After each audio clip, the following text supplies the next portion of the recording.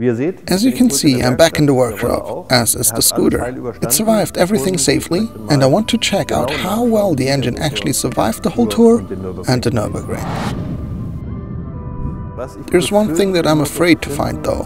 I drove over 2,000 kilometers without any problems with my gear selector box.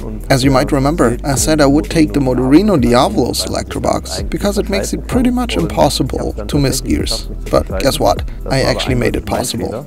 But that was clearly my mistake, and it was just before the end of the tour, after more than 2,000 kilometers. I just slammed in the third gear, under load, without properly clutching, because it was in such a weird driving situation. But it was a mistake, and I'm afraid that I severely damaged the third gear. However, the scooter could still be driven normally, there was no problem, but I'm still afraid of finding something. Well, these are my negative experiences with the scooter that I had on the tour. With the engine itself, I actually didn't have any real issues at all, but I'll have a closer look at it anyways. As you can see, I haven't cleaned anything. After such a long tour, it's just normal that the scooter is dirty, and I think that's okay. But as you can see, it does not lose anything. It is absolutely dry and sealed.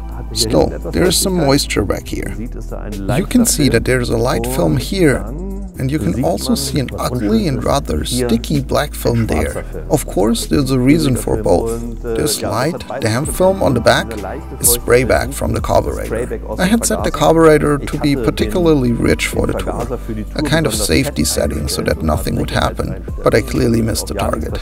Unfortunately, it was way too rich, especially in the quarter throttle range. Nevertheless, it is still really impressive that even though the engine was set way too rich, it was accelerating like a beast. Now to the second film, the black one. This one came out of the exhaust. When I was working on the lever and the clutch cover, I had to take the exhaust off, and we did that when it was 35 degrees in the shade and at a roundabout. I probably have forgotten to put the O-ring from the exhaust back on or broke it during assembly. So, since this incident, the exhaust is blowing a little. Before that, everything was fine. That are the two optical things that you notice at first glance, and before I start taking the scooter apart, I want to clean it up first.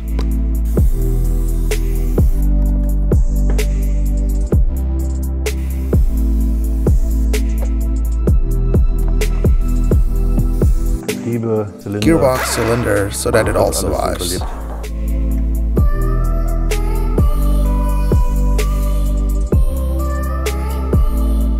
Nothing to see at the oil seals, everything makes a good impression.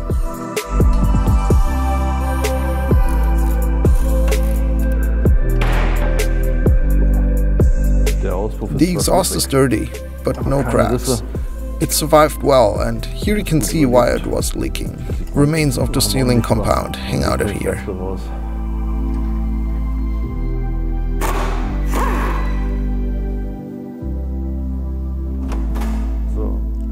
Next, I'll remove the clutch. That's one of the most exciting parts. I've read some YouTube comments that were asking how the clutch would hold up on such a long tour with over 40 HP, if it would cause any problems, or if it survived everything well. And that's exactly what we're going to check out now. This little lever in here gave up on the tour, and now I have a new one from the RT installed, and everything is working fine. Alright, let's get the clutch out. First, the pressure plate has to be removed. We can already see that the brackets of the friction plates have also been completely preserved. The noses of the friction plates are still whole. And with over 40 HP, the Nürburgring, 2,400 kilometer tour and 2 weeks of driving to work daily, they look almost like new. I think that's good. But let's take the whole clutch apart, and then we'll see more. Zack. Very easy. So the clutch could be pulled out very easily by hand without significant resistance. The interlocking, as you can see, is completely okay. It is a system that works very well, and the first thing I do is to take a look at the clutch basket. A common question is, what does it look like with these steel discs in the aluminum basket? Does it work? And as you can see, there are slight shadows visible here, but this is the case with every clutch. You can always see where the noses run off the friction plates.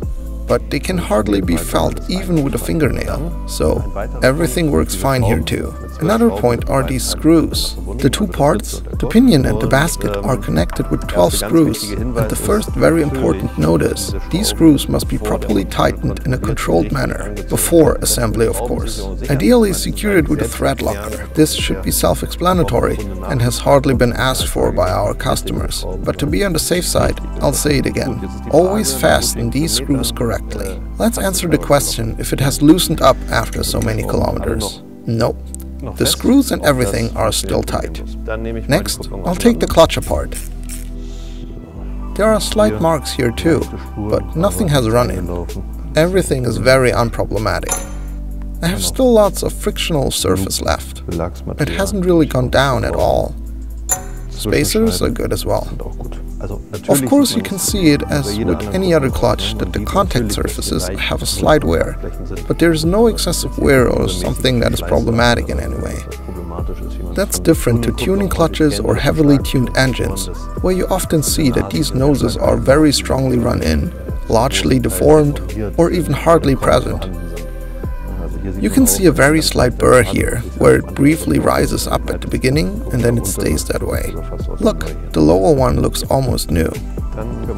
Then we can check the inner basket for wear, but here too the contact surfaces are in very good shape. It's made of steel, and in our version the friction plates are made from steel as well. But of course you can see shadows where they have run, but not palpable with the fingernail.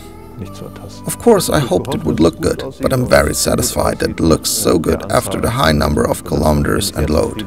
Now the clutch can be put away and I go back to the other side and remove the cylinder. What you can already see is that I have black residues everywhere and that I also have extra ventilation holes here. There was a new cylinder hood before the tour and it was just too close to the cooling ribs. I didn't take enough care while installing this.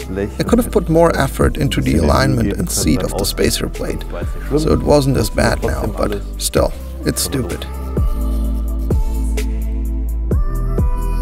What you can see at first glance, as I already announced, I drove with a way too rich setup. You can see that very well on the cylinder head, too much residue. I also have a cylinder head without an O-ring. Usually, the BFA cylinder heads have an O-ring, but mine doesn't. That's why mine has a bit of sealing compound in it. But the interesting thing is actually that the setup was way too rich. No surprise, but nothing bad either. But what is much more interesting is what does it all look like in here. The piston also says it ran too rich, unsurprisingly. Piston also looks nice insofar as there is no damage or excessive wear marks. Everything looks reasonably here, and maybe we can look at the cylinder again on the workbench in proper light.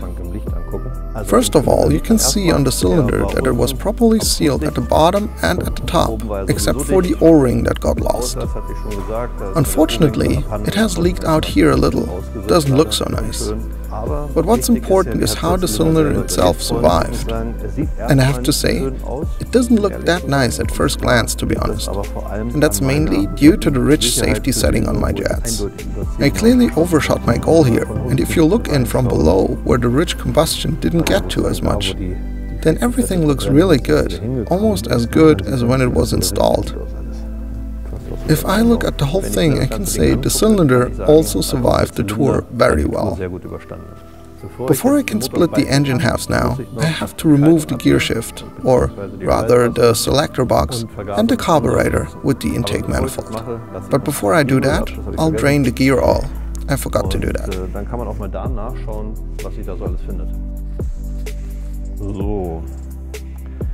So the gear oil doesn't smell like gasoline, that's very good. There's no noticeable sheen on it or something. It's a bit dark, but that's relatively normal, or no, that's normal. I'll pour that out now and see if there's any residue. I've left a little bit inside now so that you can have a better look whether there are any chips in it. That's not the case. Before I take off the selector box, I have to take off the kickstart on the BFA engine, because it's a little tight between the fan duct and the kickstart. Otherwise, I cannot remove the selector box with the gear cables, because the gear cables don't fit through there. Everything is inconspicuous here too on the selector box. Next is the carburetor and the intake manifold. Thinking about where I can best tie it to so that it is out of the way. Here I have the intake manifold of the membrane. Since it's not the original membrane that I used, I glued it in with sealing compound. With too much sealing compound, as you can see. But the important thing is, the membrane, in this case the Italkit membrane, survived everything undamaged. The air bellow too. If you look at this, there is no cracks or anything like that. An imprint of the clamp, but otherwise everything's fine. Next, I can unscrew the motor halves. And then it gets exciting to see what I'll find inside. Now all the attachments are off and I can loosen the housing screws and take the motor apart. Die Gehäuseschrauben lösen und den Motor auseinandernehmen. 1, 2, 3, 4, 5.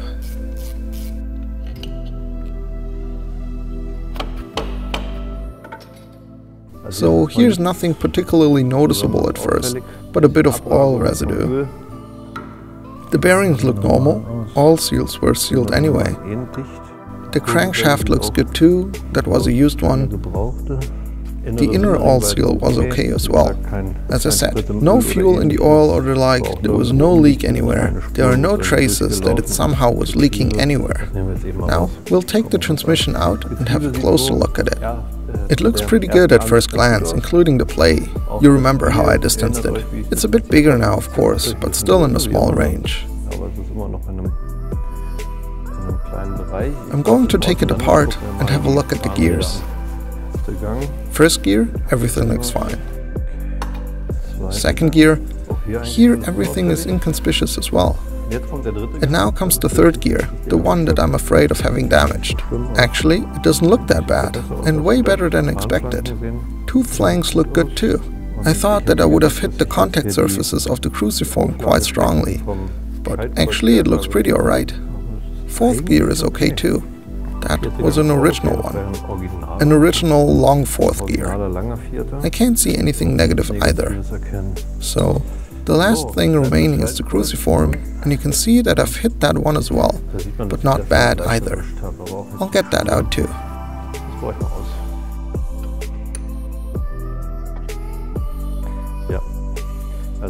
You can see that I slightly caught the cruciform here, but that it is still completely straight over a fairly large width, and that with my weird driving action. There's always slight wear and tear on the corners, and here you can see that it actually looks pretty good for the fact that it had to cope with so much power. I could just put it back in and continue driving normally. So I have to say, that's better than I thought as well. With that bummer of missing the gear, I feared that there would be bigger problems to arise, but everything looks okay. The bearings rotate perfectly. I could still have a look at the crankshaft bearings to see if there are any run-ins or something, but to be honest, I think I would have noticed that. If you turn it, it sounds good. This is the bearing surface. It looks like new. The all seals look great too, no problems there either. Here you can see a black stripe on the crankshaft. Somehow I always have that, because I always mess around with the sealing compound, and then it makes exactly the stripe on the crankshaft. But it's just baked in sealant. I think I can get over that. So, I have to say, the result of the visual inspection of the parts is far better than expected. Actually, there is no part where I would say, that looks bad, or luckily I discovered that. But on the contrary, I claim I could put the engine back together with exactly those parts and just do the tour again. It was important to me to open it in front of the camera so that you could see how it really looks in here. And of course, it was running too rich. But in the end, I have to say everything is okay and in good condition. And doing a tour of over 2,400 kilometers with 43 HP was possible without any problems. Now, I'll clean up everything and take it apart quite meticulously, so that I can take a very close look at everything. But that's it for now. That's basically it with our BFA series. Thank you for watching. I think we're at a lot of episodes now. I don't know how many people of the first episode are still watching. So, congratulations, you did it. Write us something nice in the comments. And if someone has really watched all episodes from 1 to, I don't know where we'll end up, similar to the Lindenstraße probably, then write that in the comments too. I'm curious. Thank you for watching, and very important, buy a BFA engine. Otherwise, subscribe to the channel, ring the bell. See you soon.